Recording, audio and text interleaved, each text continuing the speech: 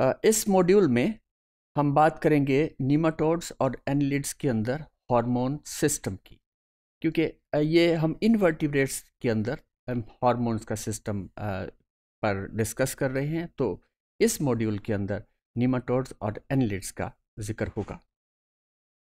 तो नीमाटोड्स में कोई ऐसा क्लासिकल एंडोक्राइन सिस्टम मौजूद नहीं है, ताहम they have neurosecretory cells which are associated with the nervous system.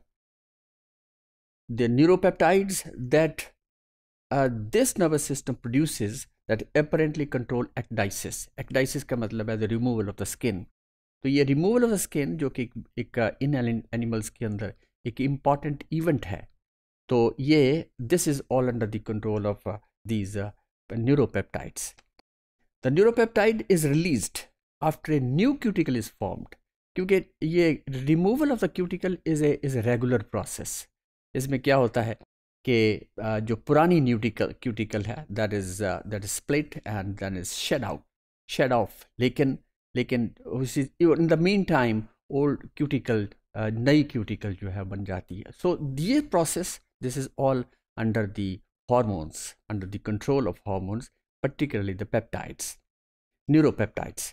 So it stimulates excretory gland to secrete an enzyme, और उस enzyme का नाम है leucine aminopeptidase, into the space between old and the new cuticle. Now the accumulation of the fluid in this space causes the old cuticle to split and then shed.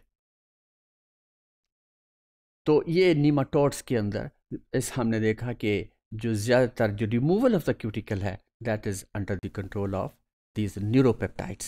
Now next is annelids, जो कि अगला phylum है, और इन annelids के अंदर वो animals आते हैं जो कि मेटामेरिकली सेगमेंटेड हों, अर्थवर्म हों, उसमें नेरीज हों, तो ये लीचेस हैं. तो इस ग्रुप के अंदर इस किस्म के animals which have segments in their bodies.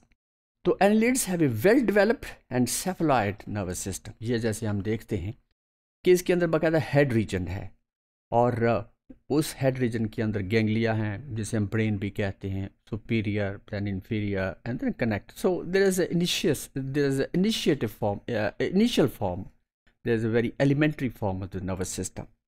तो वेल डेवलप्ड सर्कुलेटरी सिस्टम है and a large coelom. Now correspondingly they have well developed endocrine control of physiological functions. तो जैसे जैसे एवोल्यूशन हुई है और सिंप्लिसिटी से कॉम्प्लेक्सिटी की तरफ ऑर्गेनिजम्स गए हैं, तो ये एंडोक्राइन सिस्टम भी साथ साथ बेहतर से बेहतरीन होता गया है और ज़्यादा कॉम्प्लेक्स भी होता गया. The various endocrine systems of annelids are generally involved with morphogenesis, then the development, the regeneration, the maturation of gonads and so on. तो ये हॉर्मोन्स का जो कंट्रोल है वो इन फिजियोलॉजिकल एक्टिविटीज़ के ऊपर है. Now for example the पॉलीकीट्स juvenile hormone that inhibits the gonads and stimulates growth and regeneration. तो ये जो रीजनरेशन का प्रोसेस है और ग्रोथ है, ये तमाम ऐसे फिजियोलॉजिकल प्रोसेस हैं which are directly under the control of hormones. Another hormone which is called as gonadotropin, इसे gonadotropin भी कहते हैं और gonadotropin भी कहते हैं, that stimulates the development of eggs, particularly obviously in the females. In leeches, in neuropeptide stimulates gamete development, that is sperms and eggs development, and triggers color changes. और इन animals के अंदर camouflaging के अंदर थोड़ी बहुत color change भी आता है. ये जो color change है, this is again under hormone control. The hormones for osmoregulation have been reported in oligochaetes, which are in fact the annelids. So hormones that maintain high concentration of blood glucose has been reported in oligochaetes, particularly in lumbricus, जैसे earthworm भी कहते हैं, और ये it is one of the other species. तो ये hyperglycaemic hormone भी कहलाता है. तो इसका मतलब ये हुआ कि ये इनवर्टिब्रेट्स के अंदर, जो कि नो डाउट कि अभी इनके अंदर इतनी कॉम्प्लेक्सिटी नहीं, लेकिन फिर भी कुछ फंक्शंस, फिजियोलॉजिकल फंक्शंस जो हैं वो हार्मोन्स के कंट्रोल में हैं. तो इस मॉड्यूल के अंदर हमने जिक्र किया नीमाटोड्स का और एनिलिड्स का. So this is all about.